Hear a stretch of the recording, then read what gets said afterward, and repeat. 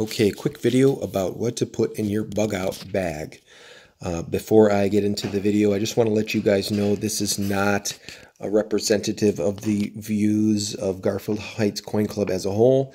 This is just a video, an educational rather.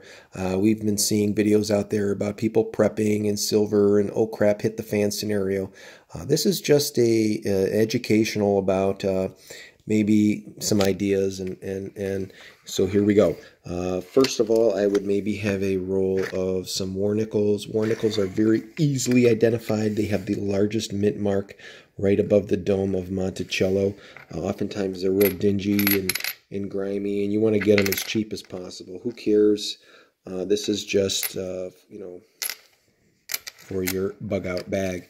Item number two, I would have a roll of some dimes. With the silver Roosevelt dimes, oftentimes you have to sit there and flip them over and make sure that all of them are silver and all of that. So whether it's Roosevelt dimes or, hey, you look at this stuff, boom, you know right away that it's silver. So, you're not trying to spend big money. You're just trying to get it as cheap as you can. And you might, every once in a while you come across some older stuff that it's real slicked and it has no more value rather than this stuff. So, this is just quick, easily recognizable. So maybe you would have some of this. Again, doesn't matter, but that's item number two. Item number three, you would have a roll of quarters, okay? Again, you're not trying to get high-grade stuff. 64, they made millions of, so you could probably find some of the nicer stuff for this year of 64, but really, who cares what's on there, And then again, with this stuff, oftentimes you have to flip it over to make sure that it's the year is correct. So why not have some slicked out older stuff? Or maybe you can't even read the date. You look at this, instantly you know it's silver, bada boom, bada bing. So either way, again, just giving you guys some ideas. Item number four, halves. Would I do 40%? Probably not. Just to keep it simple, let's do 90%. And this is, again, just an idea of what to throw in your bug out bag. Maybe, if this is now starting to get a little heavy, I would probably do maybe half a roll. So you've got the 64s, same idea. Maybe you're going to have some Franklins or some slicked Walkers or just something that you can say, hey, is that a 40%? Is it a clad? What is that? You look at this, boom, you know right away what that is. So if you come across some of the older stuff that's easily recognizable without even blinking an eye, would I have a couple of these? I probably might. Definitely not a full roll. This is way too heavy to have in your bag. And again, you're not looking for high grade. You're looking for low grade. Low grade, as cheap as you can get it. This is a video not for collecting, not for investing. This is a bug out bag you can grab and go. So I would have a couple of those, whether they're Morgans or Peace, doesn't matter.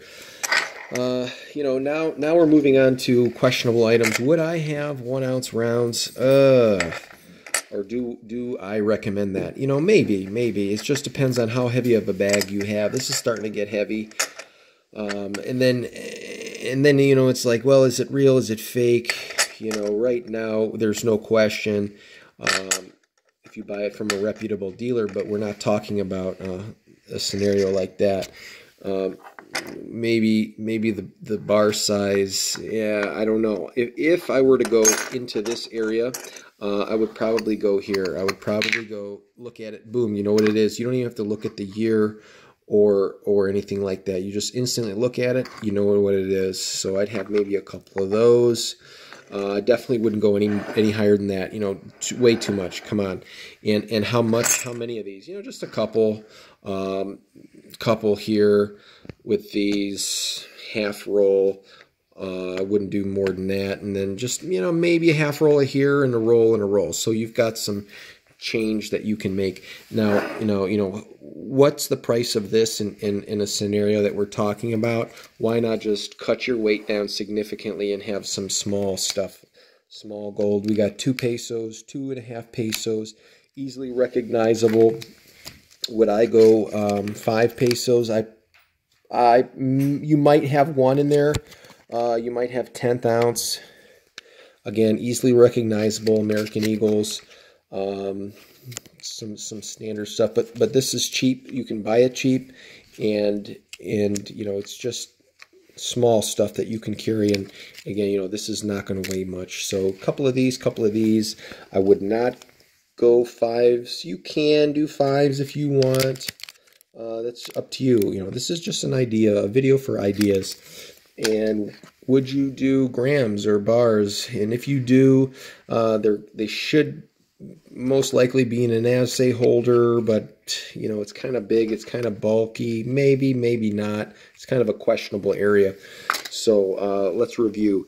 One roll, maybe half a roll, just a couple.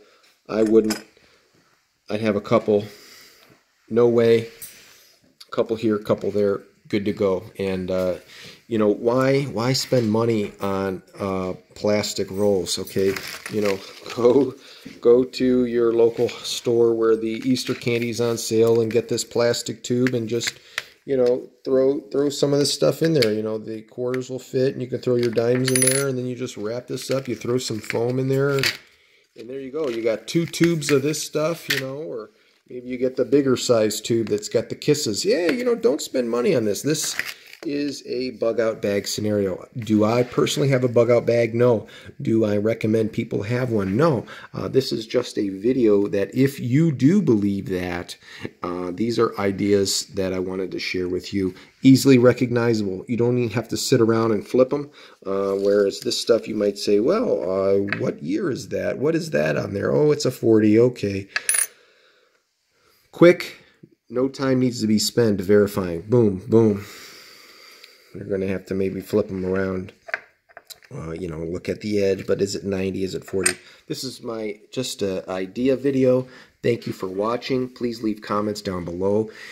If you have a bug out bag, there is a number of items you can put in that. This video is just about the money scenario of your bug out bag, and let me know what you would put in there, what I didn't recommend, some ideas you have. Are you taking 1/20th of an ounce? You know, I thought about 1/20ths of an ounce. I thought about, you know, 1/25ths of an ounce, but you know, the foreign stuff, I don't know. I personally, I think 2 peso, 2.5 peso, those are recognizable. Maybe British sovereigns.